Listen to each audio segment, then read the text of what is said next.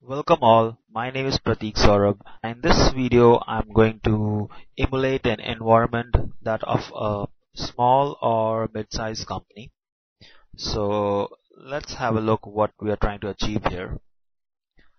When I say a small size company or mid-sized company, I'm taking into consideration that it doesn't have only one office, but there are multiple sites. So over here I have taken example of two sites. Let's say we have the main headquarters say in New York and another site is in New Jersey. This is a very basic setup. Like usually you expect that the company would be having an exchange server and definitely it would be having a print server, file server, some kind of network monitoring server. So we will look into all that later on, but this is the basic setup. Over here we have a modem. I have placed the modem in bridge mode. It's bridge to a router. This is a Roseville router and I have flashed it with DDWRT. You can get the details about all those things over my blog. I won't be talking much in this video, but yeah, so the modem is in bridge mode. So when I place the modem in bridge mode for the outside world, the internet, now it sees my router as the point of contact. And the purpose of doing so was because I already had a router and I will have more control over my network if I happen to use this scenario. Moreover, DDWRT has got a lot of options like OpenVPN, etc., that definitely the modem cum router that was given to me by my ISP was not having all those functionality. So to have a greater control and access over my network, I have bridged my modem. I asked especially my ISP to just place a modem, not a modem cum router. Then we have a domain controller over here. Then we have another domain controller here.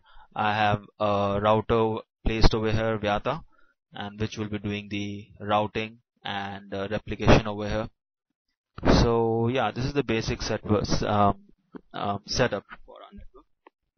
So let's get started. Right now I already have a lab.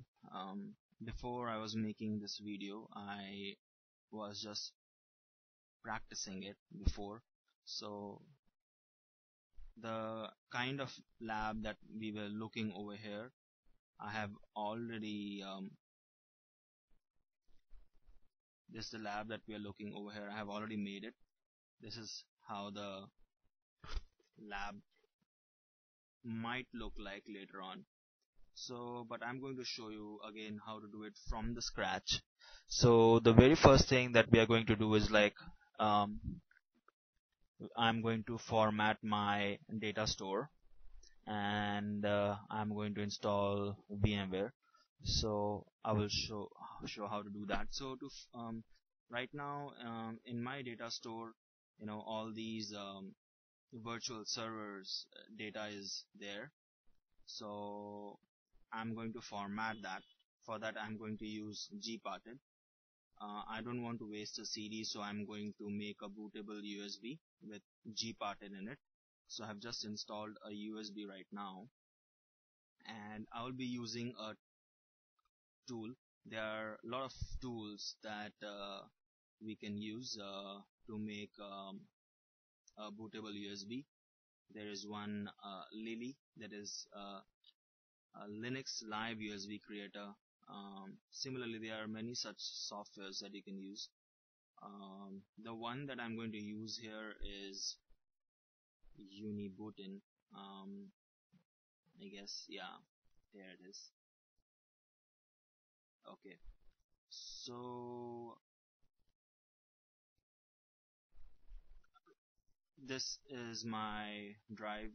Um, it is having my BIOS for my motherboard that I upgraded earlier because it was showing some problem with my ESXi VMware server, so I have to upgrade my motherboard BIOS. So yeah, that is what it is. So now I'm going to make this USB as a bootable GParted. So for that, all you have to do is just go to disk image, choose ISO, and browse the ISO, the GParted ISO. I have already downloaded it. It's on my laptop. Here it is, GParted. There's G drive is my USB drive. Type, just select USB. Right now I have only one USB drive inserted. If you will have more than one, then you can see all that over there. So yeah, that's it. Just you have to click OK, and it will format.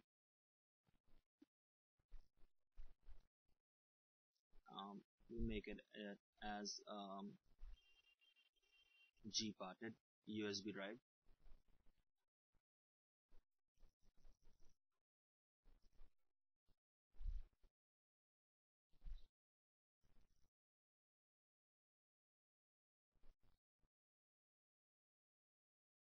So it's going to take a couple of minutes or so to make this a bootable USB.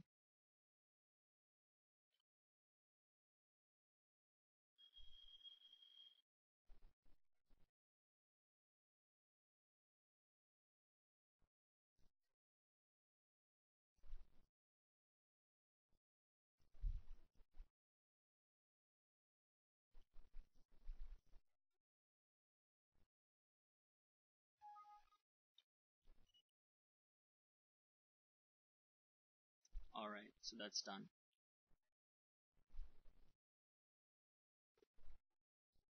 So now I can eject my drive. Also, I will just rename this as GParted just for my convenience.